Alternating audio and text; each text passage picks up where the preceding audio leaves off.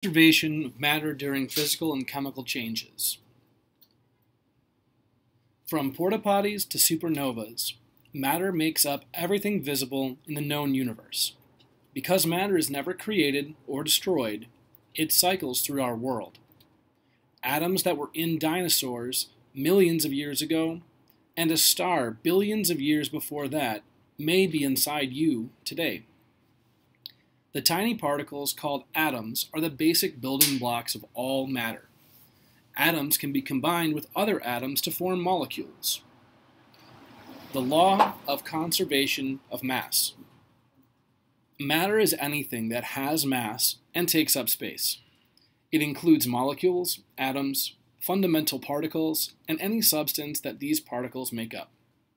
Matter can change form through physical and chemical changes, but through any of these changes, matter is conserved.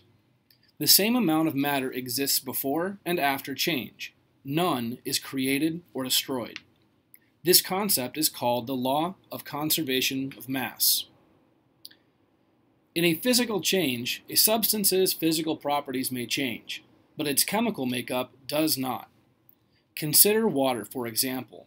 Water is made up of 2 hydrogen atoms and 1 oxygen atom. Water is the only substance on Earth that exists naturally in 3 states: solid, liquid, and gas. To change between these states, water must undergo physical changes. When water freezes, it becomes hard and less dense, but it is still chemically the same. There are the same number of water molecules present before and after the change. Water's chemical properties remain constant. How water is made.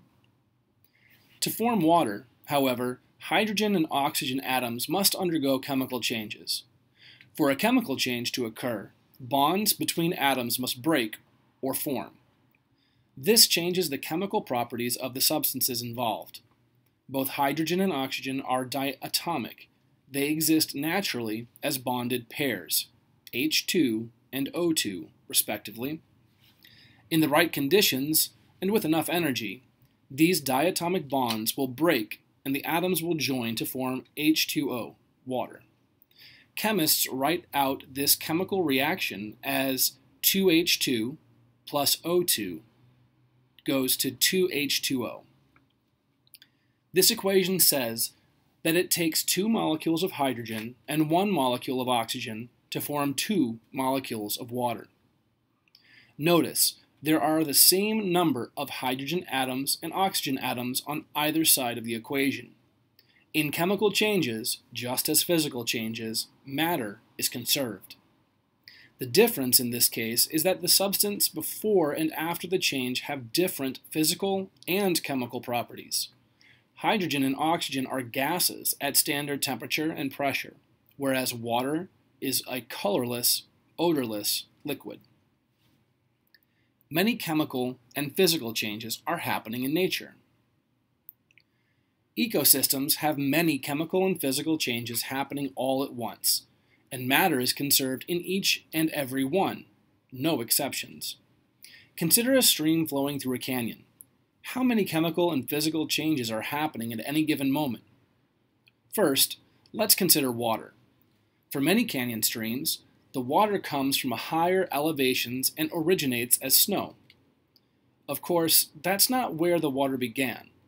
It's been cycled all over the world since the Earth first had water. In the context of the canyon stream, it began in the mountains as snow. The snow must undergo a physical change, melting, to join the stream. As the liquid water flows through the canyon, it may evaporate, another physical change, into water vapor. Water gives a very clear example of how matter cycles through our world, frequently changing form, but never disappearing. Matter isn't lost in photosynthesis. Next, consider the plants and algae living in and along the stream. In a process called photosynthesis, these organisms convert light energy from the sun into chemical energy stored in sugars. However, the light energy doesn't produce the atoms that make up those sugars. That would break the law of conservation of mass. It simply provides energy for a chemical change to occur. The atoms come from carbon dioxide in the air and water in the soil. Light energy allows these bonds to break and reform to produce sugar and oxygen.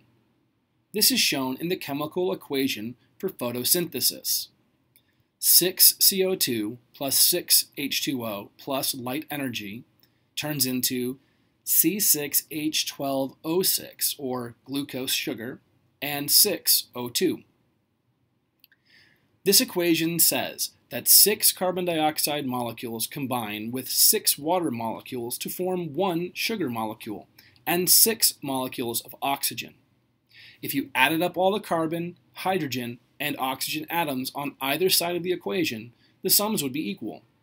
Matter is conserved in this chemical change. Animals in and around the stream eat these plants. Their bodies use the stored chemical energy to power their cells and to move around. They use the nutrients in their food to grow and repair their bodies.